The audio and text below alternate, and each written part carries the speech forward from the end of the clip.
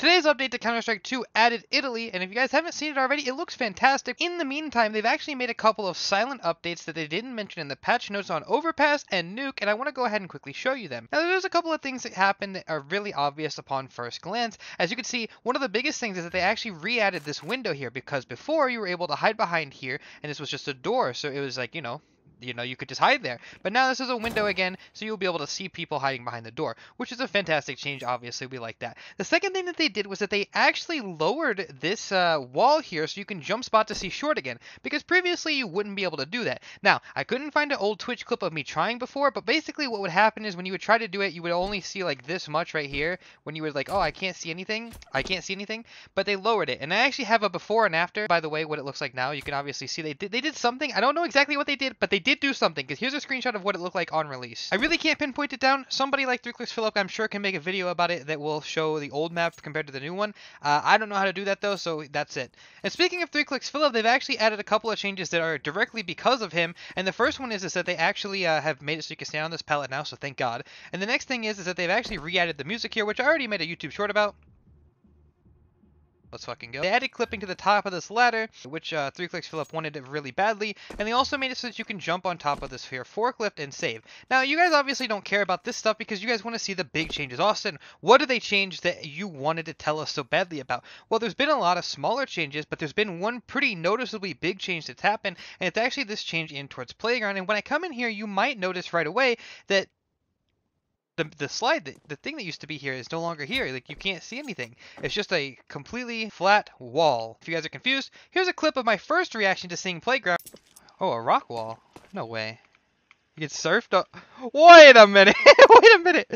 I can surf to see long. As you can see, that's no longer there, which means I guess you could just jump spot to see long. So it's basically like it was before, but it does look a little bit odd now. The other thing that they did because of 3ClicksPhilip again is they fixed the clipping on the sandbox here, so you can actually just directly walk on top of this without getting stuck like this. And obviously that's very nice. And of course, the last thing that they added to 3ClicksPhilip is you can stand on this sink now.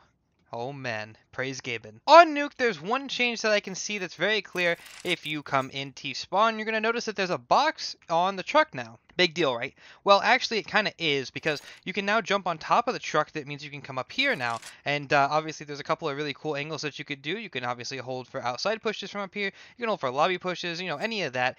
Maybe even some potential smoke lineups from back here. I mean, we'll see what happens, right? That doesn't really change too much, obviously. It's just a small little change that got me excited to see. Obviously, you could still do this in CSGO. You just needed to get boosted on top of this box by a teammate. But now you can do it by yourself, which is always nice. And as far as Nuke goes, that's pretty much everything that's changed. Obviously, we saw some stuff like this added when the map came out, but I haven't seen anything else on it so far. Obviously, the biggest talking point of the new CS2 update is now that Italy is in the game. We actually got another update to smokes, and Valve actually posted a GIF talking about how smokes were before this update, and you could very clearly see that they weren't that good because they were kind of bleeding a little bit and they were really easy to see. You could jump over all the smokes, but they've been changed for this update, and now they're very, very similar to how CSGO smokes used to be. As you can see, they're nice and round, and honestly, they kind of do have the same shape as CSGO smokes, and so it's a very good step in the right direction. Obviously, they still do that thing where they curve in and to fit the, the area around them, so you won't have to worry about stuff like that. It's still the same thing. It's just CS2 smokes now have the CSGO shape by default,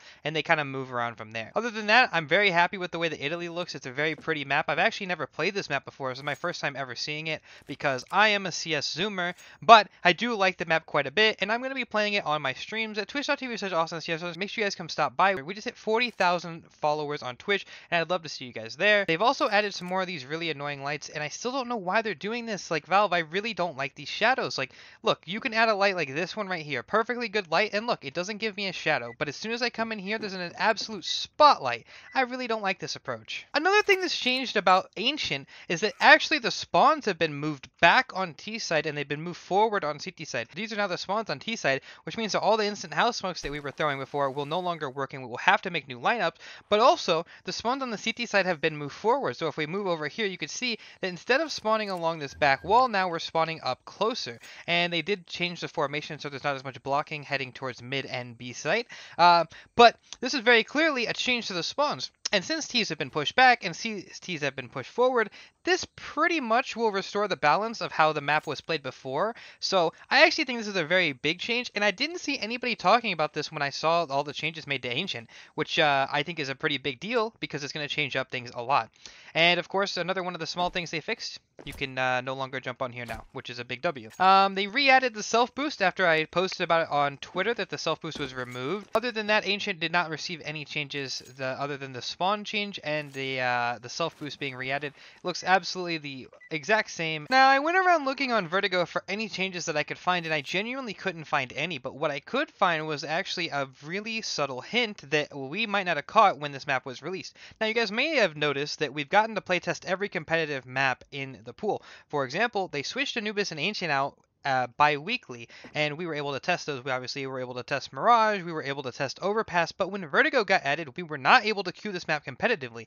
Now, I don't want to jump to any conclusions, but I feel like that's really odd considering we tested the other competitive maps, which means that it actually might be true that Vertigo might get switched out of the map pool, and I am a little bit interested to see how that goes, but you know, we'll have to see how it goes in the future. But yes, Vertigo remains untouched. I have not seen a single change to this map so far. There wasn't really any changes to Mirage, but there was one change because of the smoke update, and I think you already know where this is going. Now, whenever we were to smoke bottom connector for the one-way to top mid, we are able to see nothing. Or at least we can see just enough to make you think that you should be able to see something, but you actually can't see anything at all. And I think that this is probably the way that Valve intended for it to be. But yeah, you can obviously still shoot to see. And I haven't really confirmed this, but I feel like now when I shoot the edges of smokes, I could see a lot more.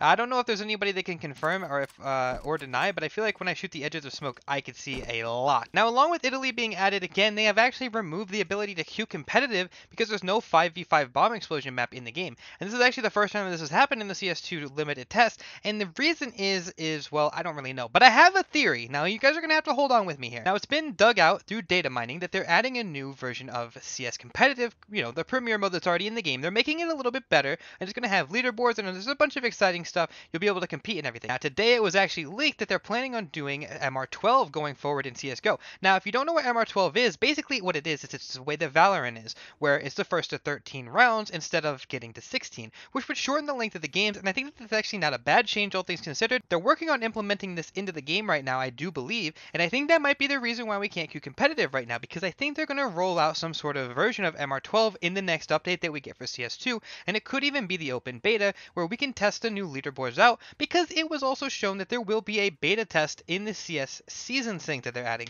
So not to be too hopeful, not to be full copium, but I do actually think that we might get to test MR12 in the next update of the beta, and that would be very exciting. And yeah, if you guys are excited, make sure you guys let me know in the comments below. MR12 would be very interesting. I actually think that MR12 wouldn't be the worst thing in the world. They said that they would remove short competitive matches as well, and I actually know a lot of people who play the game casually that only queue short matches because they think that committing to a long match of MR15 is way too long, because those matches could take up to an hour sometimes. And honestly, who can blame them? People who play casually don't really want to sit down for potentially an hour, and it's just not really in their best interest, so they will queue a short match instead. And Valve knows this, so they probably want to get the casual player base to play the game competitively, but they don't want them to have to commit too much time, which is why MR12 actually makes perfect sense going forward. As a competitive player, I actually don't want it to switch to MR12. I think that that would have a lot of negative impact on the current competitive scene, but I am open to see what it would look like if we were able to actually try it out. But, you know, we'll see what happens. I think Valve has a good idea of where the game is heading. If MR12 does end up getting added to the game, you know, we'll be there for it, but, you know,